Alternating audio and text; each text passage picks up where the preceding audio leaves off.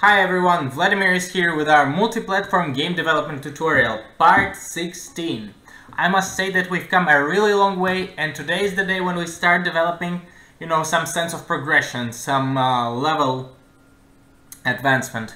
And the first thing that we're going to do is actually we're making a fade-in, fade-out screen on victory, and it will give an impression that we're moving on the next level, even if it's just a restart for now.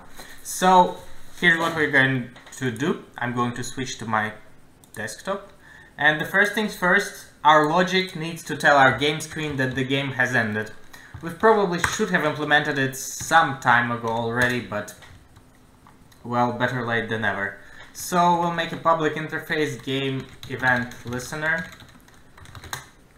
void on game end, and we will pass the boolean indicating if the player has won or lost. So after that, I think it's a good idea if we already make it as a parameter, which is passed to our game logic, and we also need to store it somewhat. Game event listener, let's call it that way. After that, just assign the value to this. It will, as soon as the game ends, we will call this onGameEnd method and notify somebody, in our case game screen, that the game has ended and something should be done about this. So where do we actually need to notify it? We do it in our GameEnd function when we say that the player has won. Player mark victorious. This is our assign player position function when the player picks the bonus. So after mark victorious, we just add event listener on game end. The player has won, so we're adding it as true. After that, I think it's a good idea that we actually get down to implementing the function already. So here's what we're going to do. In our game screen, let's make our game screen also implement this game event listener functionality. Split it into multiple lines. You will see that the method is missing, but as usual, press Alt-Enter and implement the missing end method on game end. For now, we're going to ignore the boolean, but here's what we're going to do. We're going to add actions to our game stage. Actions are like some kind of transitions or animations that are being done. And Libgdx is very flexible with those, but since I've used sprites and not native stage actors for our game, making our tasks harder, we will need to write our custom actions. So, not the best move from my part. If this is actually your project, start refactoring, but I think I'm going to do it this way since the project is not large enough and it's okay. So action, well, it is an action. It continues to execute as long as our function act returns false. So this action executes forever, but we don't want this. We want some kind of a timer. When we will fade the screen out for, say, 0.5 seconds, and after that we transition to new screen. So in advance, let's make two variables, static final float game and fade out variable, final constant, which will indicate how much time do we went after the game has ended until for our full screen fade out, we will be gradually fading out the screen. And since we're implementing the fade out, why not implement the fade in at once? So in advance, make the variable game start fade in equal to 0.25 seconds. So that part is done, but get back to our onGameEnd function. We'll assign the new variable t, which will equal 0, and on every actually call it time. And on every act we just increase it by delta, and the simplest thing to do is to return true if the time is greater or equal to our game end fadeout. But nothing happens right now. So let's implement this quadratic easing like we did with the player fadein and enemy fadein.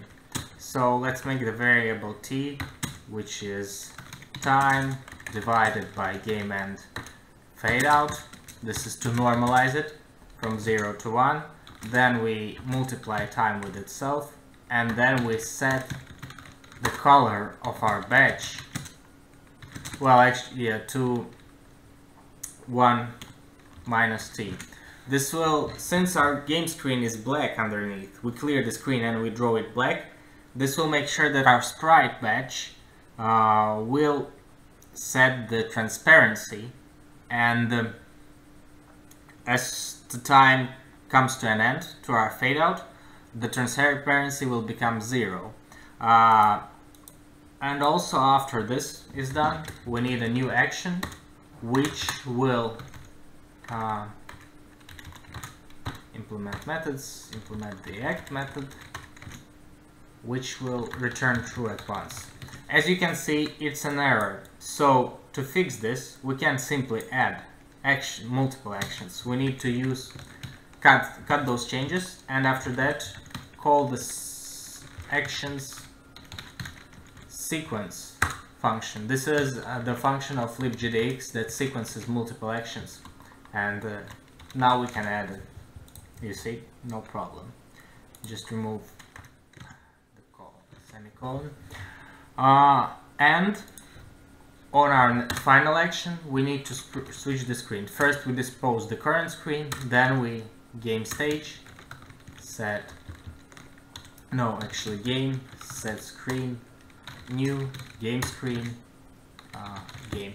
We pass it to the game, and I think this actually should be the first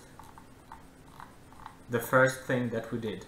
Adjust in our game screen constructor, adjust the logic to take our game screen as the event listener.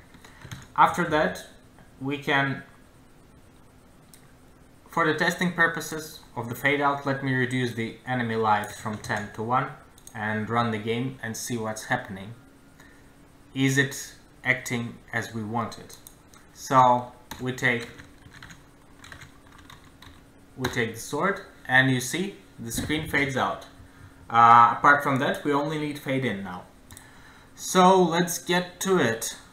In our game screen, right at the constructor, we can actually add the same thing. Game stage, add action, only one action. We don't need a sequence like we needed the previous time. New action, make a float called time. Time should be equal 0 from the start, and we actually should return time is greater or equal game start fade in. So what do?